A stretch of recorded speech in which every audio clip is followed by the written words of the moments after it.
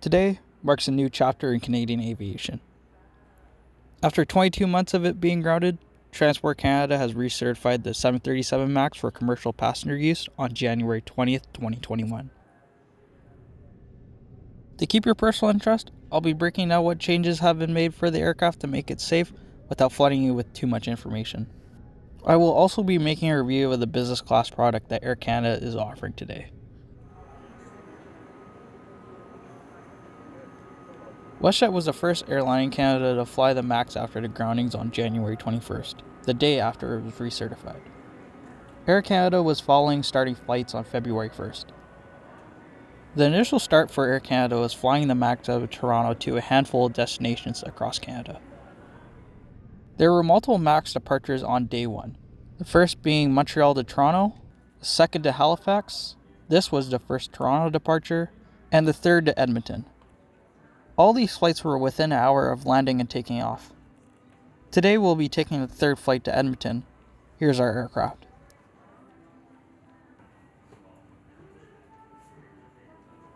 There is still a lot of uncertainty around the aircraft in terms of safety after the two tragic incidents that happened in 2018 and 2019.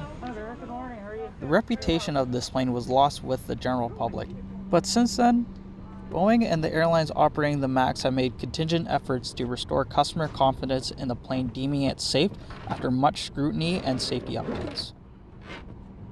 I will provide more details on this matter, but for now, here's our seat today, 4A, the last row in business class.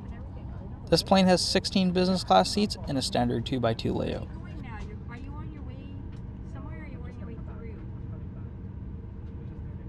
This is a Collins Aerospace MIQ business class seat. It is also featured on American Airlines domestic first class on their narrow bodies and premium economy on their wide bodies. The seat is 21 inches wide with also 38 inches of pitch with a footrest. Over your nose mount and chin is a mandatory requirement issued by Transport Canada and is a condition of your travel on today's flight. There is also a huge IFE screen. There is one USB port and an additional headphone jack with additional storage.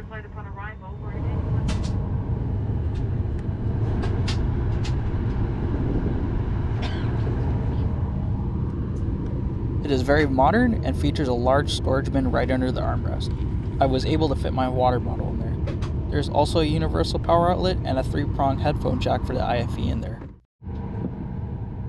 Soon enough, the bridge came off the plane, and we started our pushback into lane 6. If you need any assistance or have any concerns, please let one of us know, and thank you for choosing to fly here.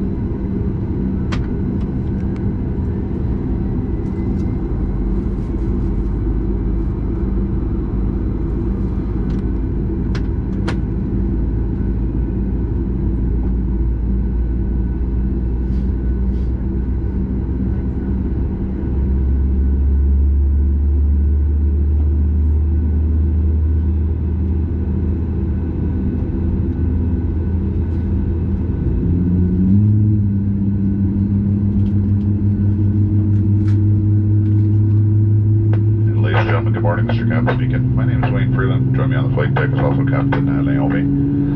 We're just finishing just our procedure, and we'll get you shortly on your way to Edmonton. Anticipating an on-time arrival. Current temperatures there, clear skies, about -20. I'd like to thank you for choosing Air Canada, and wish you a pleasant flight.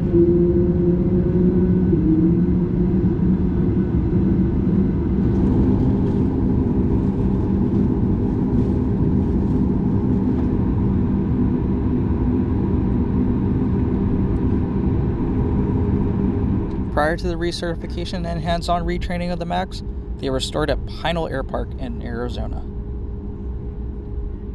Since then, Boeing has made these changes to the aircraft so it's safe to fly. The MCAS software has been upgraded. Now it's relying on 2 readings from the 2 angle of attack sensors rather than just the 1. It will only be activated if both sensors agree on the reading and will only be activated once if occurs. Additionally, MCAS can be deactivated by the pilots if an inaccurate reading occurs. Also, the wiring bundles in the aircraft have been updated. In addition to the changes, Transport Canada has took a key role in recertifying the aircraft independently of the FAA, but still has made many efforts to collaborate. This includes several new pilot procedures that were developed by Transport Canada in consultation with the FAA and EASA. During the 22-month development of the design and procedural changes, more than 4,000 hours of flight testing was carried out. Some sessions with international crews and observers, including Canada. There are plenty more details, but I'll let you enjoy the departure of Toronto.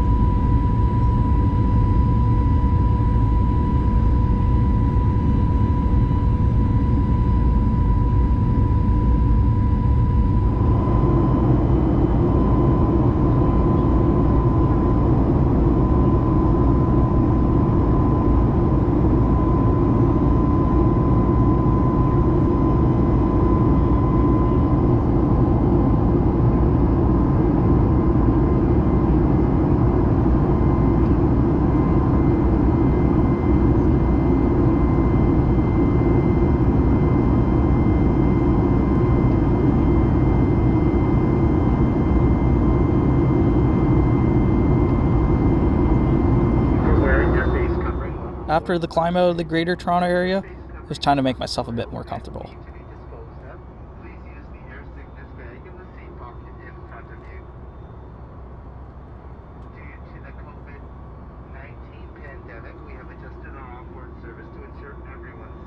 The new seat also features a new pop-out leg rest.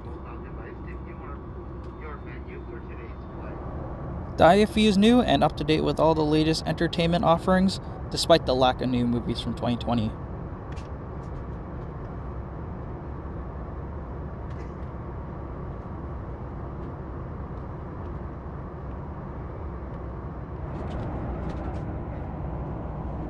The tray table comes out in the armrest in a new design. I was actually surprised how sturdy the table was.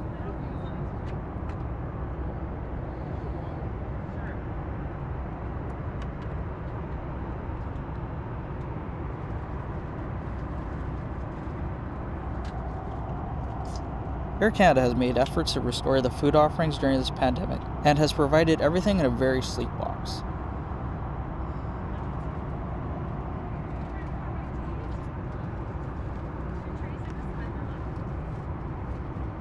The standard omelette and chicken sausage has made a return with a yogurt and fruit parfait and some additional pastries. I actually love how this is presented. It's a nice change up from the usual white tablecloth and hot dish. It offers a nice change up from the norm, even though the normal breakfast offerings have made a return.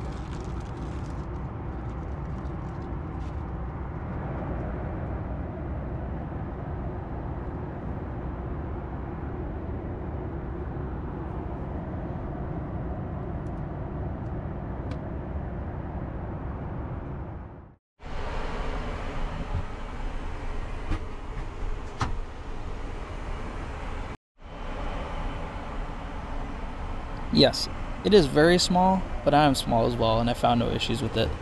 But clearly that's not the case for everyone. I totally understand that. Also, the lavatory just features the standard amenities, despite it being very small.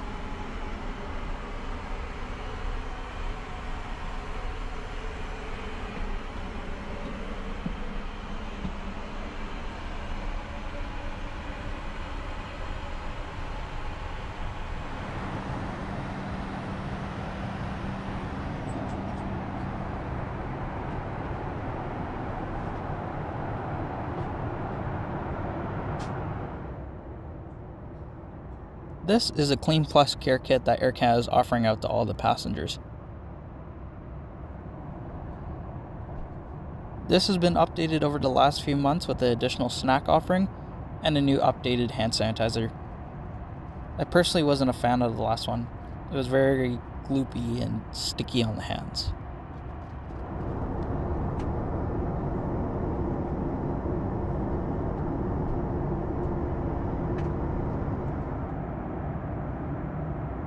Air Canada has taken numerous steps to ensure the safety for the passengers, the crews operating the planes, and the maintenance crews.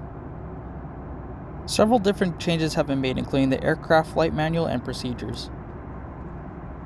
These were revised in several different areas, including recognition and recovery scenarios where a malfunction has been detected in the flight deck, workload management, stabilizer trimming techniques, and management of the aircraft energy state, and course of system design changes. During the groundings, the airline has been operating a small amount of non-passenger flights to keep a group of senior training pilots updated with the characteristics of the plane. Maintenance crews have also been updated and trained with the new changes of the aircraft. Air Canada only operates the MAX series of the 737 aircraft, which is key to recertifying pilots specifically to the MAX and not previous iterations like the NG.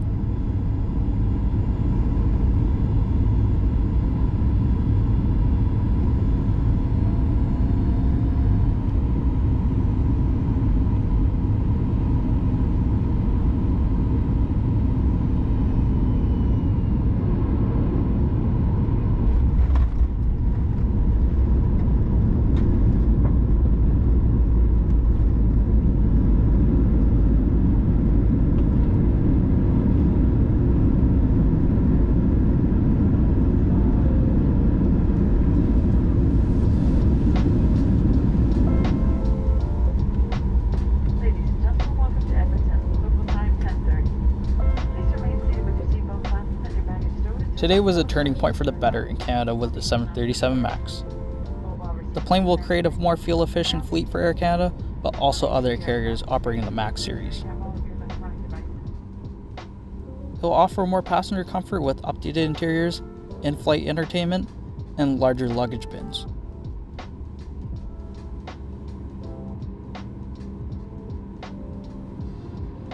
During my experience today, all these points were met and exceeded, as I found myself very comfortable throughout the duration of the flight. And I hope I didn't bore you to death with all the new updated details and kept you entertained throughout the duration of this video. Thank you so much, guys. You have a great rest of your day. Bye-bye. I also hope this will bring more ease when deciding whether or not to fly on a MAX again, as my confidence has been restored. And I honestly can't wait till the day I get to fly on it and work on it again. I really hope you enjoyed this very special video, and I'll see you in the next one.